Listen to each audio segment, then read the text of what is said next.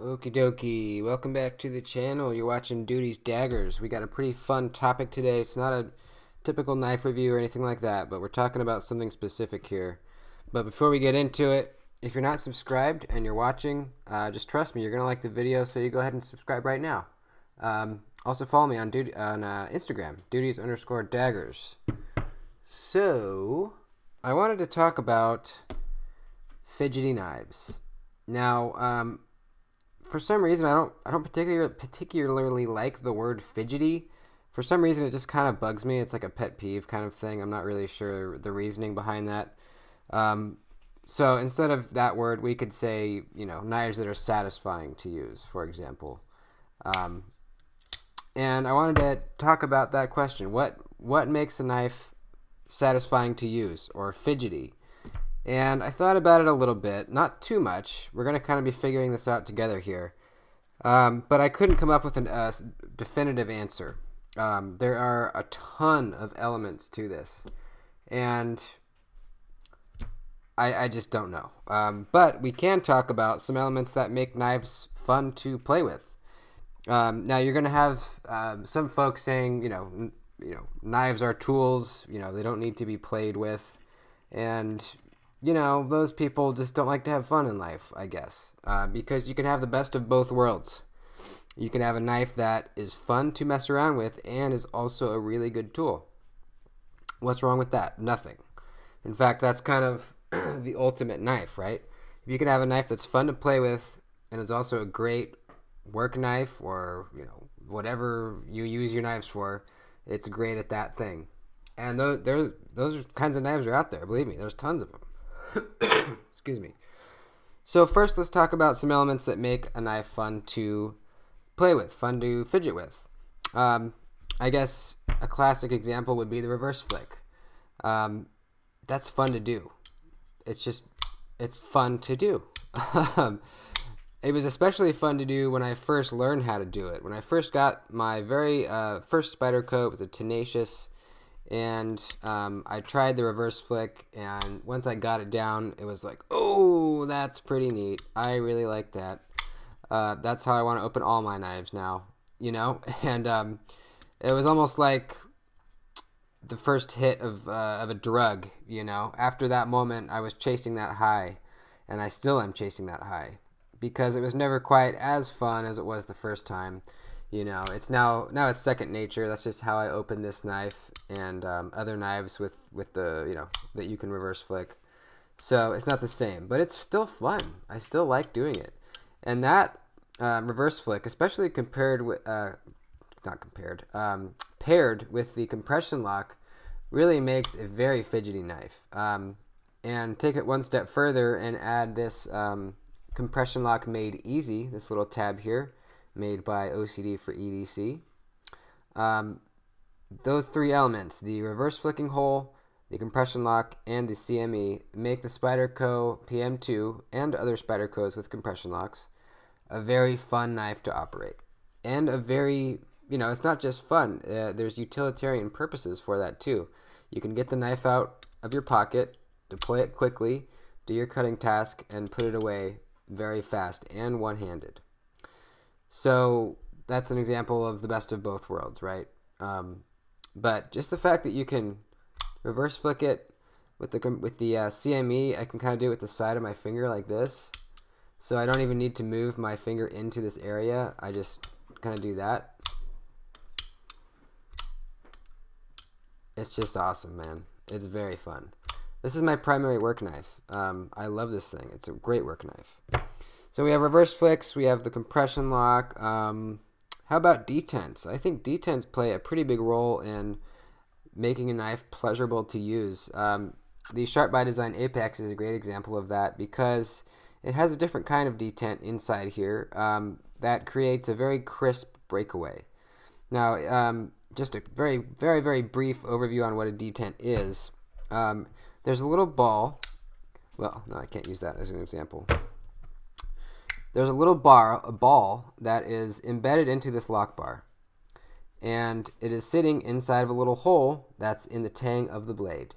Now, when you apply pressure to either the thumb stud, the front flipper, the flipper tab, whatever you're using to open the knife, when you apply pressure, that ball pops out of its hole, and that's what gives you that resistance, that initial resistance. You pop the ball out, and the knife flies open. So there's different tolerances and ways that that ball fits into that hole, and if it's done well, with the added element of the pressure from the lock bar, it can either be a very crisp breakaway. The ball can crisply break out of its hole, or it can mushily do it, like on this knife. You can see when I close it, there's no real click. It's mushy. Now on the apex here, it is very crisp. I don't know, it's probably not going to come across very well on camera. It's more of a feel kind of thing. But trust me, that breakaway is just so nice. You can kind of see it. I'll put it next to the microphone for the breakaway. Oh, my dog's messing around in the background. Anyways, yeah, so you have a crisp detent. That can be very satisfying and fun to have on, as part of your knife. Then we have button locks. Button locks are really fun. Super duper fun. I think part of the reason is it's just a button. It's so easy to do. We push buttons all day, every day. We have buttons on our phones, on our microwaves, or TV remotes, on our trucks, our cars, everywhere. And to have it on a knife is pretty neat. To close the knife, you push the button. It's as simple as that. And it's fun to mess around with just because, you have a free swinging blade. It just falls shut very nicely. It's just fun. Button locks are fun. And I guess that's another element, is the free swinging blades. If you have a free swinging blade, it makes the knife usually always better. Always better to have this kind of nice free swinging blade when the lock isn't engaged, whatever that lock is. So what else? I think OTFs can be kind of fidgety in a way. It's a different kind of thing. But, you have a kind of a clicky, slidey button here that you slide up and slide down, and a blade pops out. That's just neat, right? What else? There's different locking mechanisms, like the axis lock can be fidgety because it's one-handed. Pull down these little tabs, the blade freely swings shut. I think the one-handed use kind of is a big element here to having a fidgety knife. Usually, if you can operate it one-handed very easily, it's fun, right? It's just fun.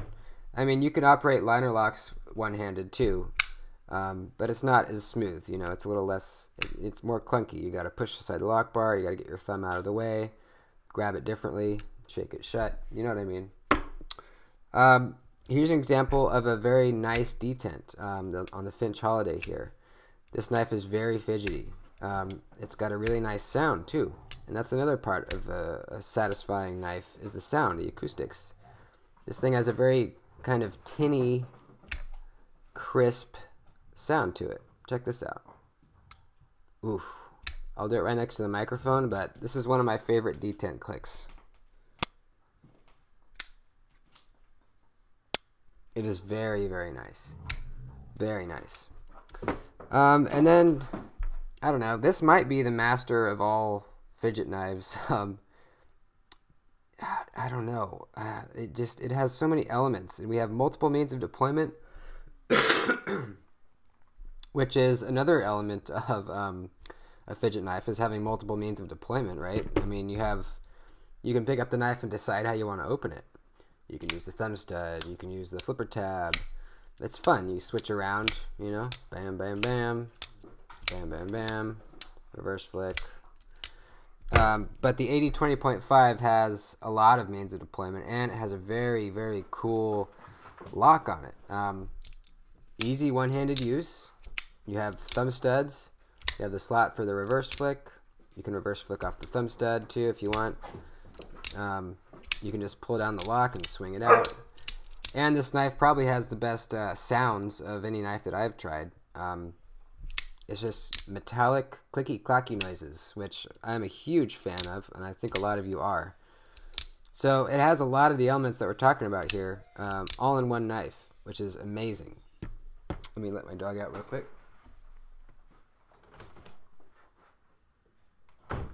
So I think that kind of covers it pretty well. What makes a knife fidgety? Oh, I forgot to mention front flippers. I think front flippers are fidgety because it's just kind of a weird way to open your knife up, right?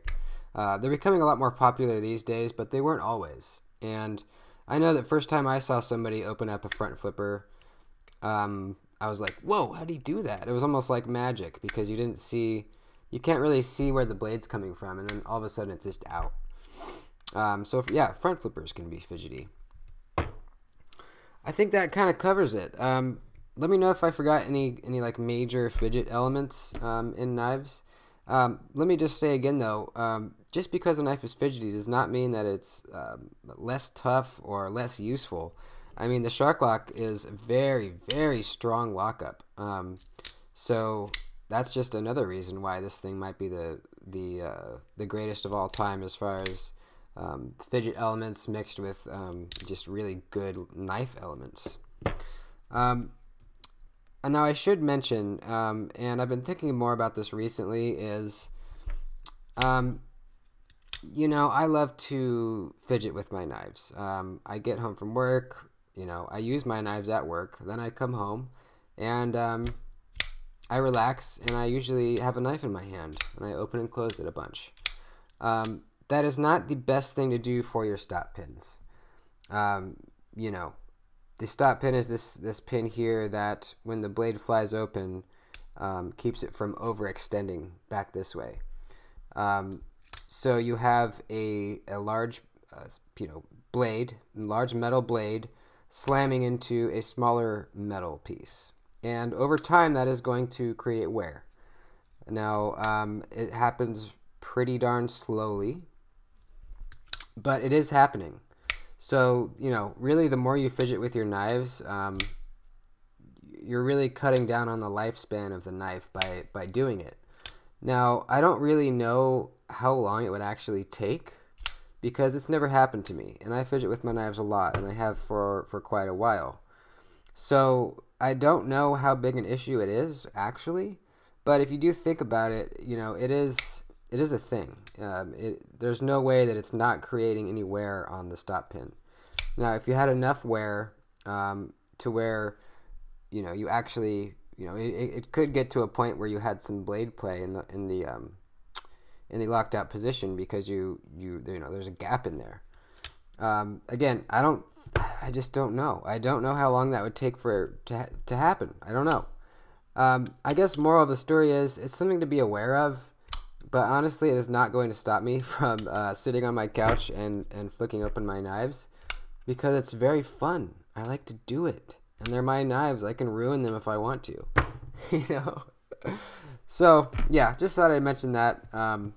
It is something to think about, but yeah, I wouldn't worry about it. Well, yeah, that'll about do it. I'm losing the light here, so I'm going to have to end it. This time change is really messing up my filming kind of setup schedule because I film after I get off work. And I get home around 4 o'clock, and it gets dark right around 4:15, 4:30 now. It starts, it's twilight. It's twilight right now. And I just really hate kind of the fake light. I love the natural light. I think it makes things look so much better. Unless I had a nice light setup, I don't know. I just don't know anything about it. So it's going to progressively get slowly better. It's going to stay light later and later. So at least for a couple weeks here, I'm just going to have to rush home, and start filming right away. But that's fine. It's worth it to have a nice looking, lighting here. So, yeah, that'll about do it. Thanks for watching. I have some really cool stuff coming in the mail to me. Some's coming tomorrow, and some will be coming later, possibly weekend or next Monday.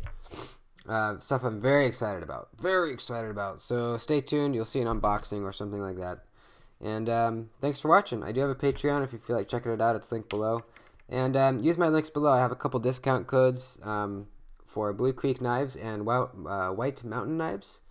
So, yeah, use those codes. It helps us both out. And, yeah, love you guys. Thanks for watching. Adios.